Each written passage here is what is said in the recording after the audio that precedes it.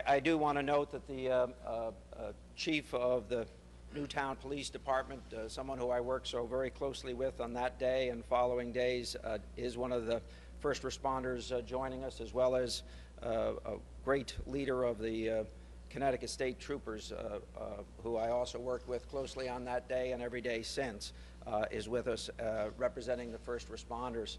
The first select woman from Newtown is actually attending another ceremony around the birthday of one of the children who lost their lives on that day, and our office conferred with her yesterday and today, and she wanted to honor that particular commitment. But I do want to thank Pat for all that she's done and the leadership that she has lent in all of our efforts on and since December 14th. To the legislative leadership who worked so tirelessly to come to something which is quite different in our nation, a bipartisan approach to this issue, as we have been able to address other issues in our state on a bipartisan basis.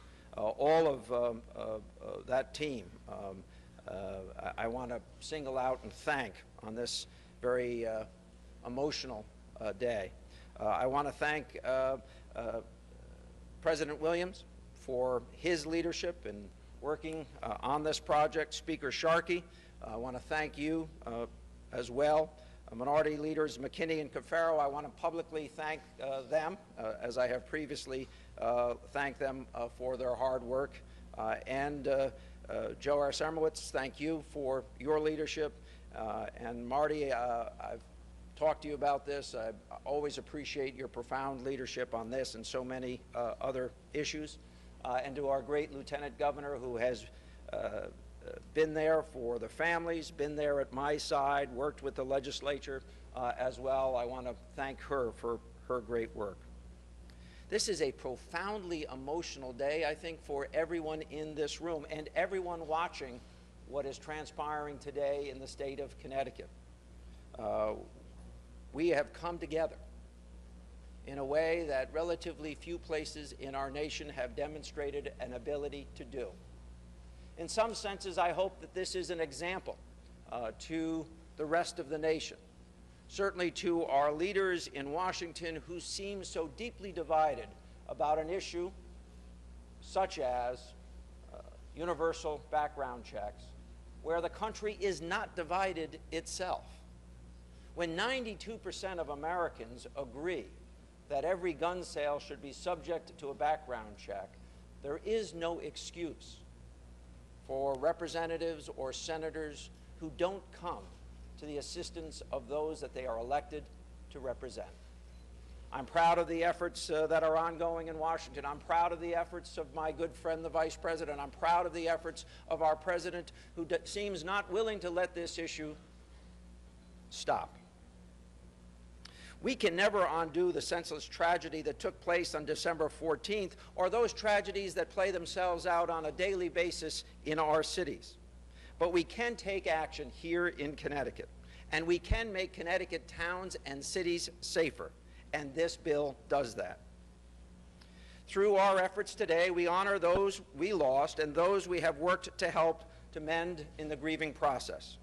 Those 20 innocent children who lost their lives, a principal, teacher, and school psychologist and therapist that sacrificed their lives protecting the students they loved.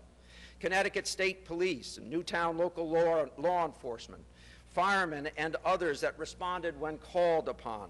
Teachers that have continued serving their students in the months since. And a select woman and other local officials that have served around the clock to bring comfort to those that they care for. Today does not mark the end of our efforts. The discussion about how to protect Connecticut families will never end. And let me be very clear that it is a discussion that must include all communities regardless of their shape and size and demographic background.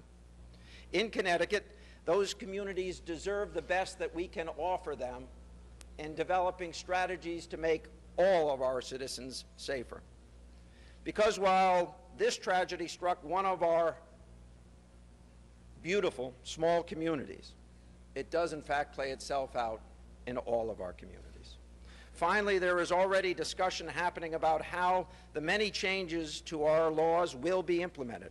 This morning, I convened a meeting of executive branch staff, including state police, to begin that process. I can tell you that we are targeting August 1st as the date when a system to accommodate all of these changes will be firmly in place. And with that, I will sign the bill.